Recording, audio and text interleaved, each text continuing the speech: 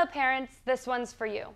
Right now I'm going to talk to you about doing mental practice on the abacus. Now our abacus, children can picture this abacus just like they can picture something else. For example, I say chair, you probably picture a chair. I say pencil, you can picture a pencil. I say computer screen, you can picture your computer screen.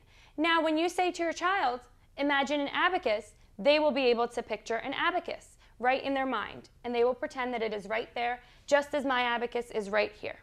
Now we're going to practice adding simple sums on the abacus with your child. And this is important because your child will not be counting on their fingers anymore. Your child will be imagining the abacus, and they will be able to do anything that they would like to do on the abacus in their mind. So let's practice.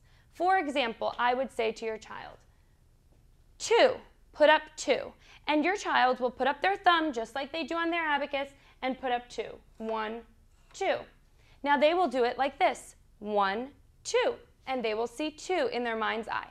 And then you will say, add 1 more. Now you can imagine adding 1 more right away. Add 1 more. And now I'm going to do it. Add 1 more. How many do they have?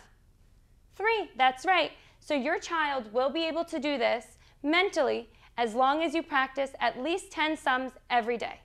Good luck.